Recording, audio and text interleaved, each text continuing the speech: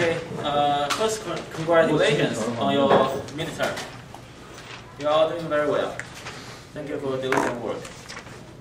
In today's lecture, I'm going to talk about car following models, which is the model that I plan to talk about before the midterm, because it's very important to simulation. So today's lecture is very useful for you. If you want to do some research related to car movement or any micro-scale research, this will be useful. I want to talk about three things today. First, I want to talk about the car following concepts, the basic concepts. Then I will talk about the literature review, the models that were reported or mentioned in the literature. Then I want to talk about the applications of these models. I will talk about Within parametrics and enzyme, but I won't talk about transients, because transients is using cellular automata, like I mentioned. And I'm going to talk about cellular automata probably in the next lecture. So, Chris, would you mind closing the door for us? Or if it's too hot, Chris? Oh, yeah, there are two Chris's. So, the first concept is car following. What is car following? This is the figure that shows you what it is. In figure 1, in the first sub-figure, this is a follow car, this is a lead car, and they have spacing. If this spacing is less than this minimum spacing, then this car will decelerate. If this spacing is too big, then the car will accelerate. So that's the basic idea of car following. In order to study car following, we first have to know the relationship between the speed, the current travel speed, and the maximum acceleration a vehicle can get. The maximum acceleration is limited by the vehicle's current speed. So if you drive faster, your maximum acceleration will be lower. This is a figure showing you for different car types. When the speed increases, the maximum acceleration you can get will decrease. And the relationship is linear. You can refer to this paper. This is another figure I want to show you. So this axis represents the speed, the travel speed. And this is still the maximum acceleration. This curve represents the maximum possible acceleration that the vehicle can get. And this curve represents the faster than average drivers. So this is the acceleration your vehicle can have. But the fast drivers will use this curve, and the slower drivers will use this curve. Then as an average driver, this is probably your acceleration.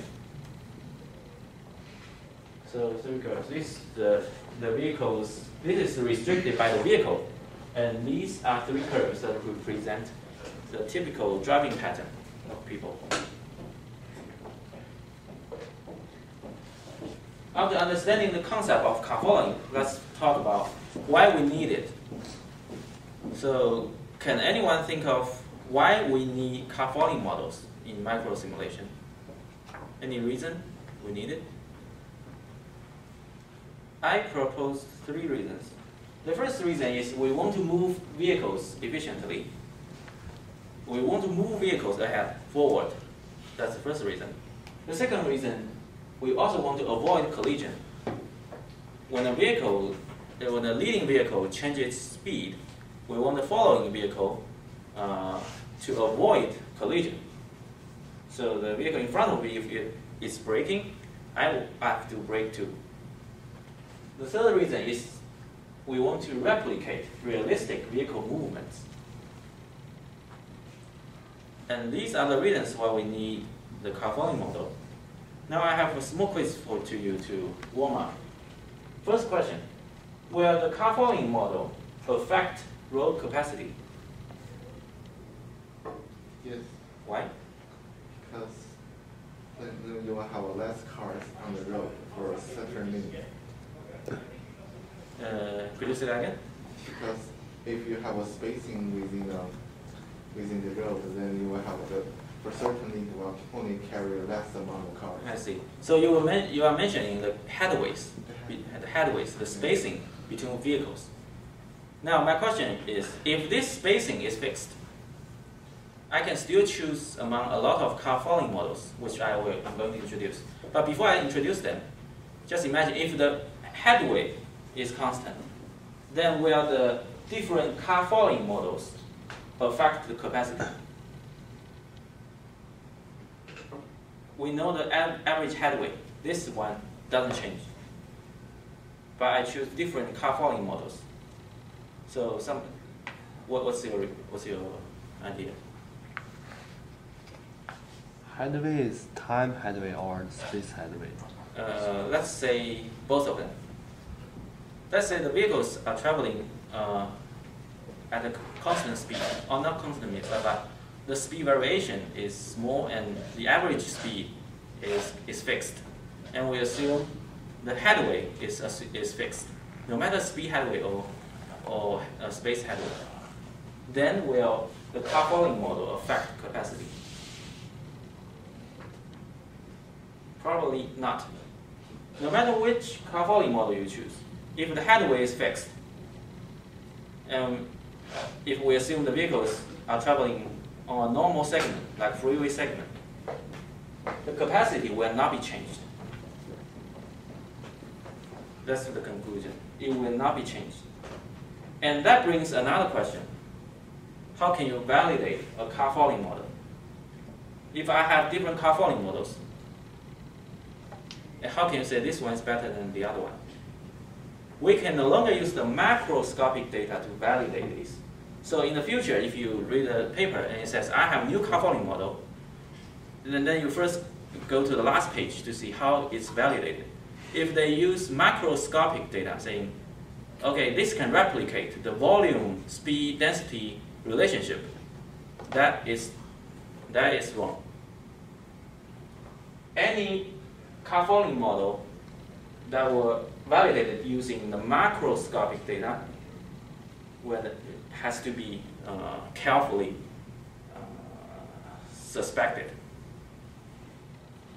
So in order to validate the car following model, the only way is to collect car following data. To collect car following data, not the volume, nor the macroscopic data. Understand this? So I'm showing you the early stage of data collection. In the earliest experiment, they used two cars. The researcher used two cars. This is the following car, and there is another car in front of it. They are connected by a wire rail. So this is a rail.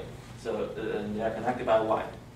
By measuring the length of the wire, they can immediately get the distance between vehicles. And at the same time, the speed of the vehicles are recorded. And that's how they collected data to validate their car following model. Understand this? But that's the early stage. This is 1958. This is a paper published in 1958. In current days, we don't need to use this old technique again. We can use GPS, which is more convenient, much more convenient, and less expensive. So nowadays, the car following models are validated by GPS data. Because when you use GPS, you can record your velocity and your position at any time accurately. And that can provide you with all the data you want. In order to analyze the car following model, I want to introduce a very important and simple tool called the time-space diagram. I would like to use to first introduce to you what time-space diagram is. It's very, very simple. So at a certain time step, here is a vehicle. This is a road. This is a vehicle. This is another vehicle. After a certain time, this vehicle travels to here. And that vehicle travels to here. Assuming this is a road, and I offset the vehicles by the time difference. So this is time.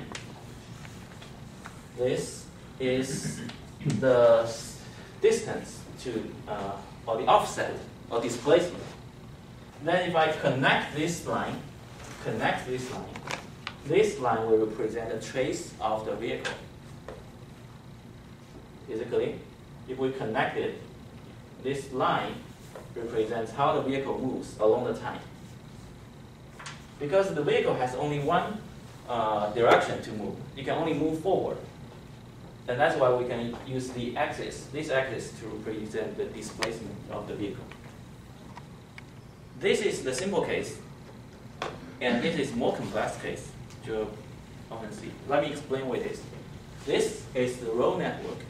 We have 4 intersections, and each intersection is controlled by a traffic signal. So within this time period, this red bar represents a stop signal, and then we have a green signal. Then we have a red signal. So these red bars are representing the stop signals. And initially, at this time point, we have a vehicle here. Then it travels to the first intersection, which is here. Then it stopped by the stop signal. So it's straight. Now it's a horizontal line. Then after the red signal finishes, it resumes traveling. Then it encounters another stop signal.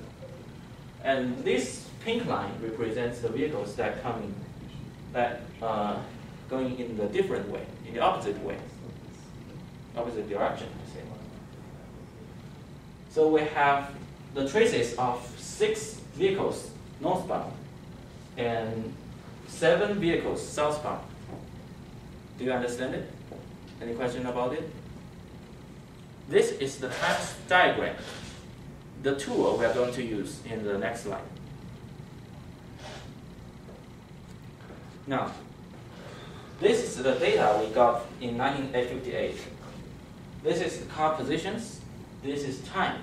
In order to view it in the more convenient way, I mean, like this.